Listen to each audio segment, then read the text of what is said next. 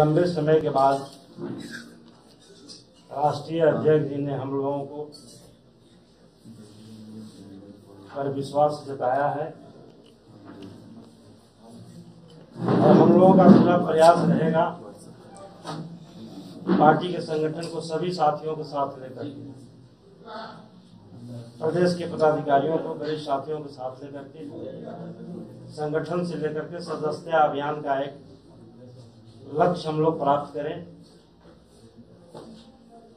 ताकि राष्ट्रीय जनता दल राज्य गठन से लेकर के अभी तक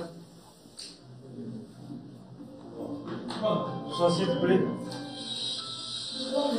दलित अकलियतों के बीच में अपना एक जगह बनाया है। हमारे नेता आदरणीय लालू प्रसाद जी ने सबको जुबान दिया है, सम्मान दिया है और हमारा जनाधार झारखंड के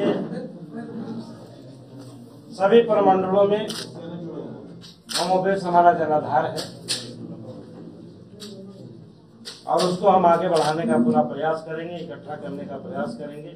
लेकिन आप अपने राजद के बताइए ना, राजद का क्या स्टैंड है? जनसंघीयता का आधार 1932 होना चाहिए जैसे सरकार के अंदर सवाल उठ रही है। राजद तो इसके पक्षधर है, कहाँ इसमें नहीं है। 1932 संविधान के आधार पर ही संहिता मिलनी चाहिए। स्थानीयता का 1932 का जो यहाँ झारखंड में रह रहा है वो झारखंड का निवासी है, जो झारखंड का पैदा लिया वो झारखंड का रहने वाला है, झारखंड में जो पढ़ा लिखा है वो झारखंड का रहने वाला है।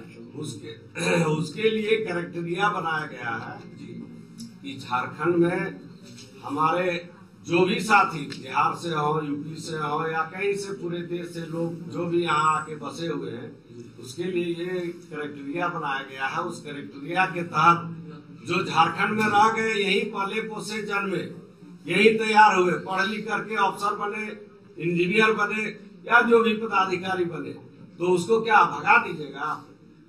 तो उसके लिए क्राइटेरिया बनाया, नंबर 1। नंबर 2 में जितने भी स्थानीय लोग हैं, स्थानीय जो हमारे झारखंड के अंदर 32 से लेकर के सारे लोग जो यहाँ रह रहे हैं, उसके लिए हम लोग सरकार में जो है यह तय किया गया है, उसको 3rd ग्रेड नौकरी हो, 4th ग्रेड हो, इसमें जो है 100% जो है उसमें झारखंड जो यहाँ का स्थानीय लोग है उसके लिए जो है उसको दिया जाएगा।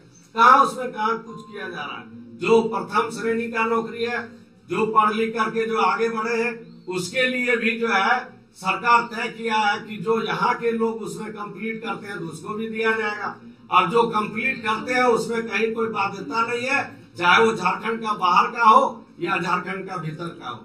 झारखंड के लिए तो यहाँ तय कर लिया गया, उसके अनुसार जो है सरकार हम लोगों का तैयारी कर रहे हैं।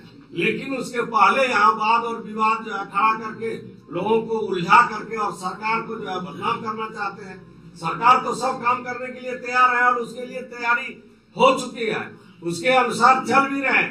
नौकरी भी दिया जाएगा, उसी के अनुसार दिया जाएगा नौकरी। जो हम बताए आपको 3rd और 4th ग्रेड में या स्थानीय लोगों को 100% दिया जाएगा, उसमें कहीं कोताही नहीं किया जाएगा। और जो जहाँ कंप्लीट करेगा प्रथम और 2nd में वहाँ भी दिया जाएगा। इसलिए कहीं विवाद का बात नहीं है और झारखंडी जो हमारे लोग हैं उसको कहीं किसी तरह का कटौती नहीं किया जाएगा। और बाहर के लोग जो यहाँ झारखंड में बसे हुए हैं उसके लिए क्राइटेरिया बना के और जो है उसको मान्यता दिया